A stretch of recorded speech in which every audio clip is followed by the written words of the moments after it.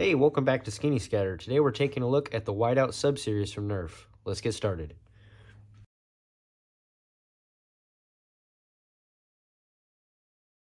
So the Whiteout series is a sub-series of N-Strike blasters that was released in 2011.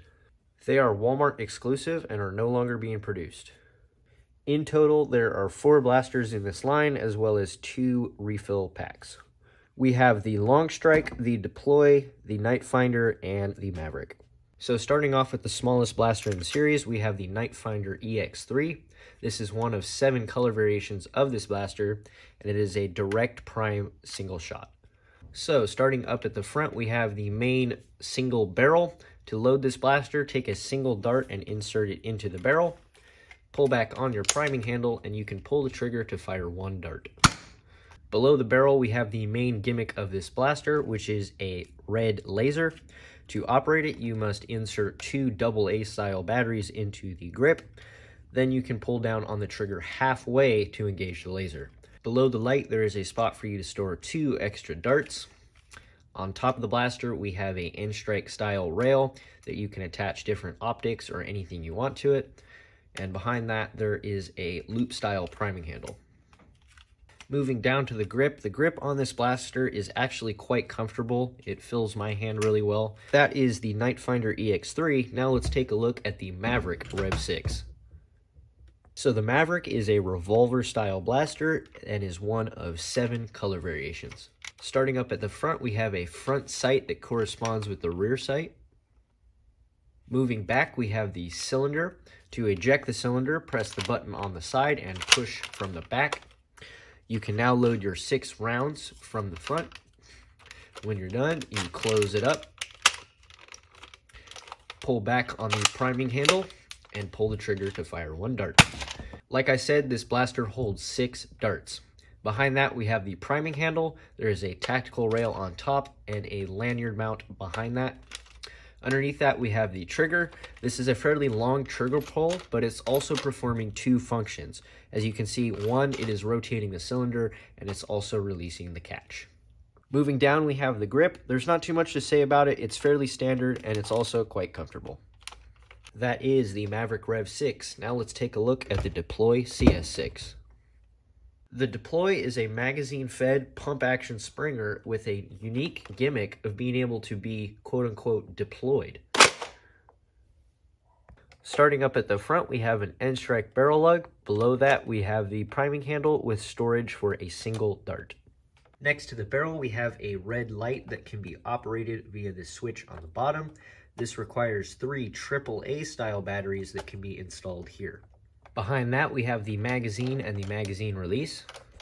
Then we have the button to deploy the blaster. This is what it looks like in its collapse form. Deploying it does this. This button is built into a carrying handle, which also features a tactical rail. And these are the sights that are built into the handle. Under that, we have the grip. Now, this grip does have to collapse, so I will give it some leeway, but it is not the most comfortable grip in the world, but it does its job and it works. And finally, we have the stock, which is quite wobbly and also features a sling attachment point. That is the Deploy CS6. Now for the final blaster, the Longstrike CS6. So the Longstrike is a bolt-action, magazine-fed springer that has been released in 3 different color variations, excluding the new modulus one. Starting up at the front, there is a N-Strike barrel lug for you to mount the included barrel. The barrel itself is quite long. It features a tactical rail on top and on the bottom. It has a flip-up sight towards the middle, and it doesn't impede performance too much because of the large barrel diameter. Moving back from the barrel, we have a sling loop that corresponds with 2 other ones on the stock. Behind that, there's a little bit of a foregrip here for you to place your offhand while firing. And behind that, we have the magazine well. To fire the blaster, pull back on the priming handle and push forward.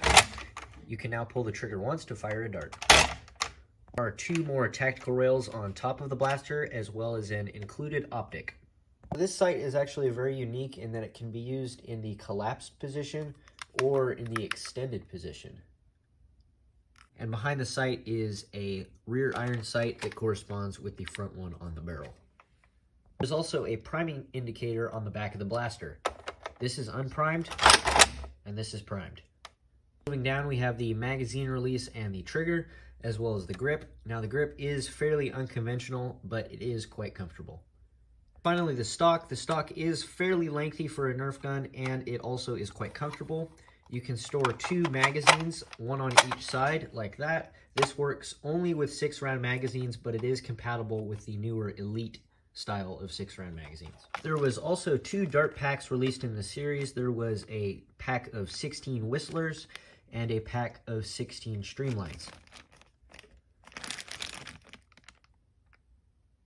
So that's all of the products in the Whiteout series. Now, there was one more blaster that was never released called the Spectre Rev 5. As far as I'm aware, this is the only photo known to exist of it and got canceled pretty early on in the development stage. Now let's take these blasters to the firing range and see how they perform. First, firing some whistlers out of the Nite Finder.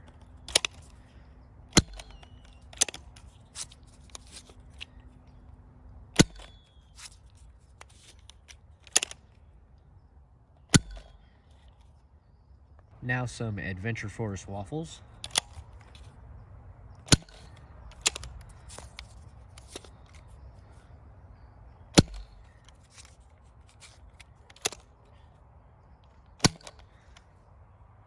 Now shooting some whistlers out of the Maverick.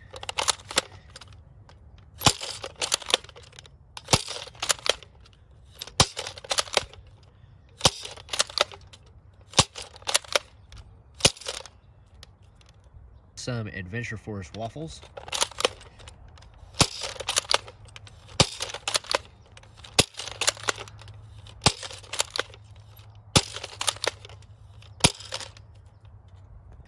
Now shooting some streamlines out of the deploy.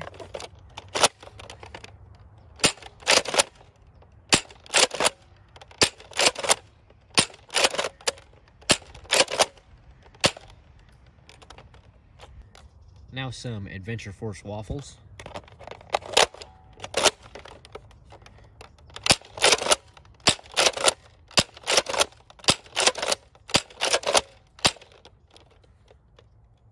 Now shooting some streamlines out of the Longstrike.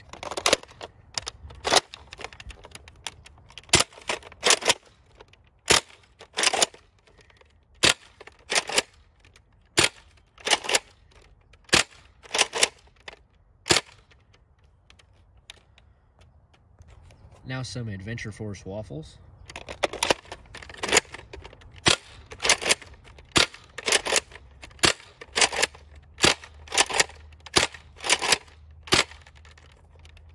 As you can see, these blasters do not hit very hard because they are N-Strike and are kind of outdated. So in a nutshell, I would really only recommend buying any of these blasters if you're a hardcore collector, just because of their price, and they don't perform very well, so they're not really plausible for competitive nerfing. Now, if you're a collector that is starting out and are interested in a Whiteout blaster, or you just think they look cool, I would highly recommend picking up the Nite Finder for 3 reasons. 1, as we can see, it hits harder. 2, it is the least expensive out of all of them, ranging between $15 and $25, depending on how good of a deal you can find. And 3, it's also the easiest to modify out of all of them. Well, that's all I have for you today. Thank you so much for watching. Go ahead and leave a like if you enjoyed. Subscribe if you want to see more, and I'll see you guys soon. Take care. Bye for now.